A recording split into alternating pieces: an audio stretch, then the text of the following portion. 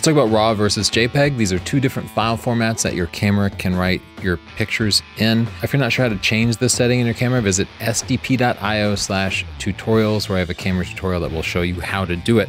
This is a polarizing issue for some reason, but in my opinion, you should sometimes shoot JPEG and you should sometimes shoot RAW. First, the RAW file format is generally proprietary to a camera. RAW files capture every bit of data that your camera's sensor captured. They are big, and big files are slow to process. I was processing a bunch of RAW files the other day and it took close to 24 hours just to get everything imported into Lightroom. They're going to take up more space on your computer's hard disk, but it also means that your memory cards are going to run out faster. RAW can be expensive in this way. One of the benefits of RAW files is that they don't do any irreversible processing, and this is the biggest advantage. If you shoot a JPEG file, your camera puts together the final finished picture that can be shared, but that requires it to throw out a bunch of useful information, highlights the brightest parts of the picture, maybe a cloudy sky that looks completely blown out on the camera itself. You'll be able to recover that and show all the details in the clouds. This also means that to a JPEG file, it will apply some amount of sharpening and some amount of noise reduction.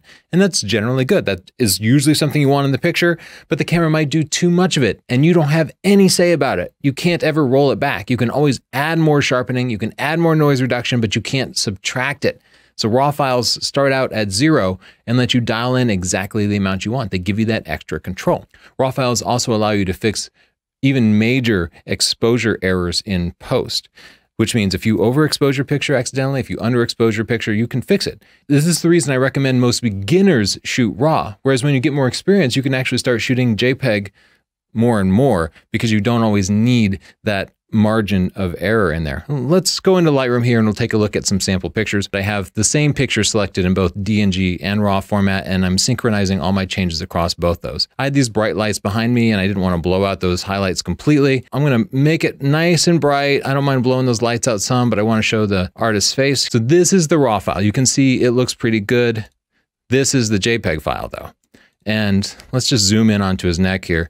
You can see here in the shadow areas, everything became really very noisy. You know, look at his hat, look at the neck of the guitar here. Whereas let's switch back to the RAW file. You can see there's much less noise here. This is much, much cleaner.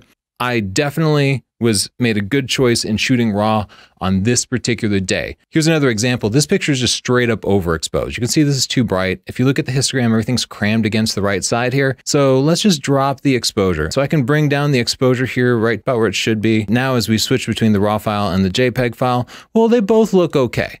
But let's take a look up here. On the JPEG file, you can see these skies, which should be white, now they're gray. And as we look at the histogram on the JPEG file, you can see the very right edge here, the bright highlights don't reach the right edge. And the JPEG threw away all that information that was carrying the detail of the skies up here. Whereas the RAW file, it was hiding extra information just in case I decided I want it in the future. And in fact, you can see I can bring the exposure down about 2 stops. And that's pretty typical of most cameras. Here's a really high contrast situation. I'm literally shooting into the sun. There's a lot of detail that I was able to recover. As I switch to the JPEG file, again, there's still some detail here, but it's not going to look quite as good. This shot, you can see parts of it are overexposed, parts of it are wildly underexposed because she's in direct sunlight and just hard shadow. Okay, so this is the RAW file and this is the JPEG file with the same processing. Here you see a really extreme example of the differences. Why? Because her face is overexposed in the original photos. RAW files are better when you have to do that heavy processing. JPEG files really should be limited more to experts who feel like they can nail the perfect exposure. And these same experts will be able to recognize scenes that have a great deal of dynamic range and choose their exposure carefully. JPEG files are also great for casual photos where it's nothing serious. And if the picture doesn't turn out perfect, it's not a big deal. If you're shooting serious action where you might need to shoot, as many frames per second as possible continuously, and you're shooting 1,000 pictures, JPEG is perfect for that because it's going to let your camera go faster. RAW file is generally better for beginners because if they make a major mistake with the exposure, they're better able to recover it.